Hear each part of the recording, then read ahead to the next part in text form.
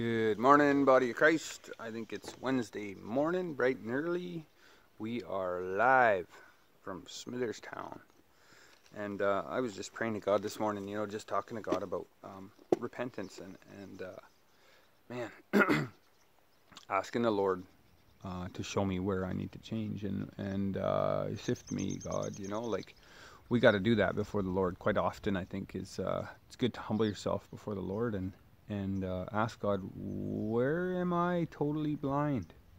Because we often can't see our own blindness.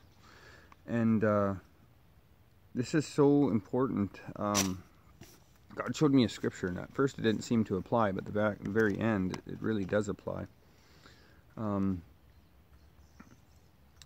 Ask and it will be given to you. Seek and you will find. This is Matthew 7, verse 7. Knock and the door will be opened to you. For everyone who asks receives, and he who seeks finds, and to him who knocks it will be opened. Or what man is there among you who, if his son asks for bread, will give him a stone? Or if he asks for a fish, will give him a serpent?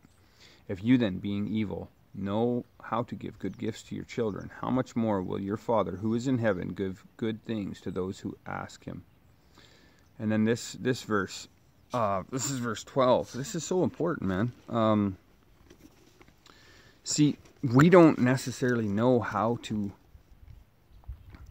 do the good things. We don't necessarily know how to bring about change. And I see so many Christians cutting off other Christians. I'm a victim, and I've been also a perpetrator in this. Of cutting people off that don't understand me, or of people cutting off other Christians because they don't understand me. I've had some big things happen in my life because people didn't understand what I was saying, nor were they willing to listen. And I've had very few want to go over the scriptures with me about it. It's sad, man, because we're so stuck in a theology, because we think that a theology saves us rather than obedience to Christ, like the walk of Christ. So we're all, it's important to have our theology, but you have to learn what is true by doing it, just like the way the scripture says. If you just read the words, don't do them, you'll be deceived. I know I say that over and over again. If some of you out there might watch my movies often, and I say that all the time, you must do what the gospel says. And that's how we build our truth.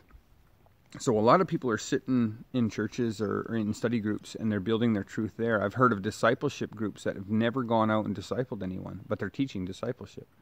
It's like, where's the practical application? That's where the learning really comes. Do you know how to do deliverance on people? Sometimes people come under attack again and again afterwards. What's that all about? What's going on in their life? Do they need to renew their mind? Is it scripturally based? Do they need freedom because of the Word of God isn't in their soul yet? It speaks life into your soul. So maybe they need to renew their mind. Maybe they need to repent from some big sin. Maybe they need water baptism to bury the old man. Maybe that's why there's a demonic oppression. There's so many things that you will never know the answers to unless you work them out. And the gospel is such that we need to work to discover the truth. And that doesn't mean just study it. So here, though, but God's saying here, so this comes back to honoring one another. This comes back to seeking truth.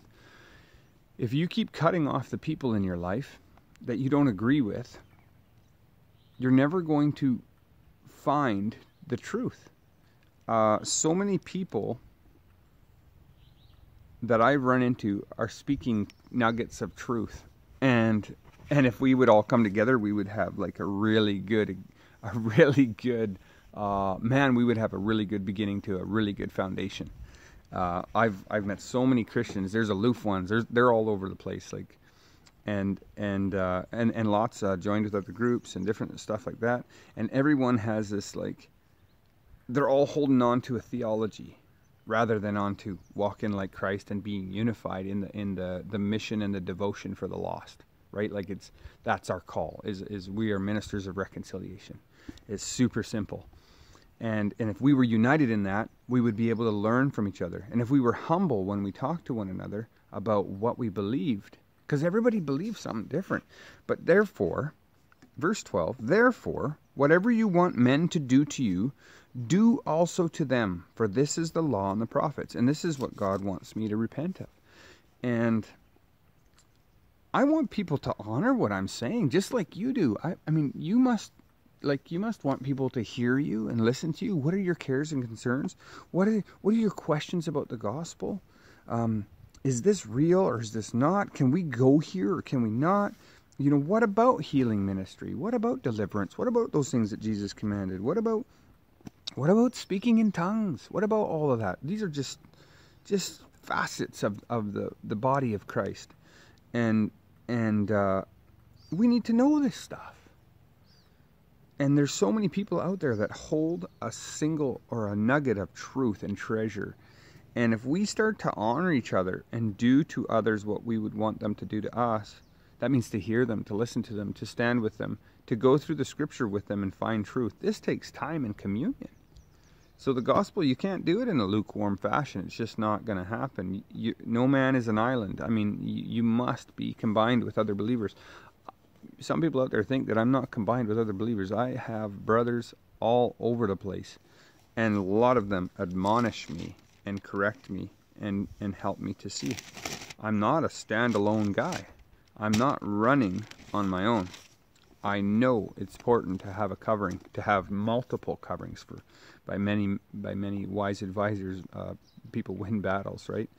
So I just want to encourage you, body of Christ. This is such a key to our unity. This is such a key to how we need to repent right now as a church. How do we repent? Let's take up the torch to go to the people that are opposing us, to go to the people that don't understand what we're saying, that don't understand. Go to them, honor them, talk with them, make communion with them, make fellowship with them. I don't mean take communion with them. I mean commune with them. Get into relationship. There are people in your life that you can take a step towards today and heal that broken relationship. Mend that wound.